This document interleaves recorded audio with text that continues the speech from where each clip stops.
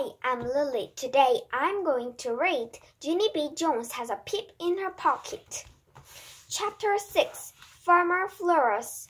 Farmer Flores did a nice smile. Your teacher tells me that you're not happy about being here today, he said. I felt my forehead again. I'm ill, I said. Yes, well, I've been thinking about how I could make this a better visit for you, and I was wondering if maybe you would like to be my special farmhand today. Do you know what a special farmhand is, Junie B? I shook my head. No. Well, for one thing, the special farmhand gets to walk with the farmer in the very front of the line. Would you like that, do you think? I did my shoulders up and down. I don't know, maybe, I said. And also, the special farmhand gets to be the very first person to sit on the tractor, said Farmer Flores. Does that sound like fun to you? I sighed very big. I don't know, maybe, I said.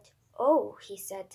But here's the most important job of all. The special farmhand gets to help me keep all the children in order. Just then my mouth came all the way open. In order? I asked, very thrilled. You mean I get to order the other children around? Farmer Flores rubbed his chin. Well, yes, I suppose you could put it that way, he said. I quick grabbed my backpack. Well, then, what are we waiting for, Farmer? I said. After that, I ran off the bus speedy fast, and I clapped my hands real loud. All right, people, get in line. Farmer Flores is going to show us around, and he doesn't have all-day forks. Pretty soon, Farmer Flores and Mrs. came off the bus too. They told the children to please hold hands like the buddy system. You heard them, people, I hollered. The buddy system, we will be using the buddy system today. All of a sudden, Mrs. bended down next to my ear. Helping Farmer Flores does not mean being rude, Junie B, she said. I want you to be helpful and nice. But I am being helpful and nice, I said, 'cause I didn't even tell anyone to shut up yet. Just then, I skipped to the end of the line and checked on Polly, Ellen, Puffer, and Jim.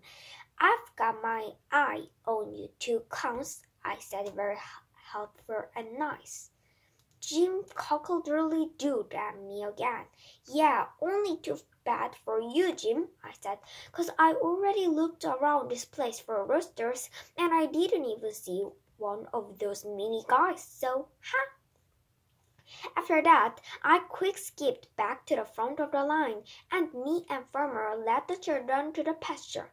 Pasture is a farm word for big grass and a fence. Only wait till you hear this. There were 4 horses and 2 ponies in that pasture, and I didn't even run from them. Attention, people, attention, I hollered. Do not be afraid of the horses and ponies. Just stand very still and they will not attack you. Probably. I thought for a second. Also, do not feed them cheese, popcorn, I said. I looked at Farmer. I learned that from the Jew, I said. After that, Farmer held my hand, and we led the children to the barn. The barn is where the cows get milked. All of room 9 had their noses in that place, 'cause barns smell like stink and hay. Farmer Flores told us all about milking cows. He showed us the machines that hook up the cows.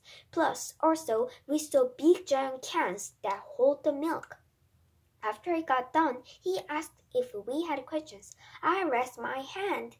If you breathe stink air into your body, does it make your inside smell like stink air too?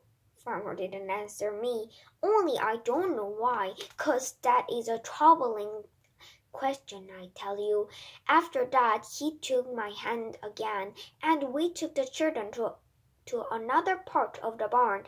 There was a black and white cow there. Farmer showed us how to milk her with a milking machine. That is called a dam cow, I believe. After that, Farmer Flores was finished talking about cows.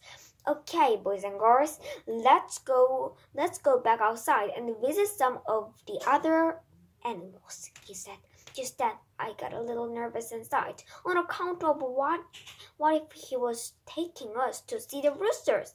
I walked outside very careful. Only good news, Farmer Flores took us right to the pigs in a pen, and after that we saw goats and lambs, and I pat a lamb on her fuzzy head. And that is not even the bestest part. On account of pretty soon, Mrs. Farmer Flores drove up on a shiny red tractor, and I was the first one to get to sit up there with her. I quick gave Mrs. my camera. Take my picture, please. Take my picture up here on this tractor. I smiled real big for her. Mrs. clicked me. That will be a beaut, I said. After that, I got down from the tractor and I took a cow picture and a pig picture and a lamb picture. Plus also, I took pictures of my bestest friends named Lucille and Grace. Excellent pictures, friends, I said, real thrilled. I can't wait for Mother and Daddy to see them. Then I hurried to the big trash can and I threw the camera right in there. See, Grace? See, Lucille? It is called a throwaway camera. Mother said that after you take the pictures, you just throw it away and buy a new one. And so what can be easier than that? Wow, said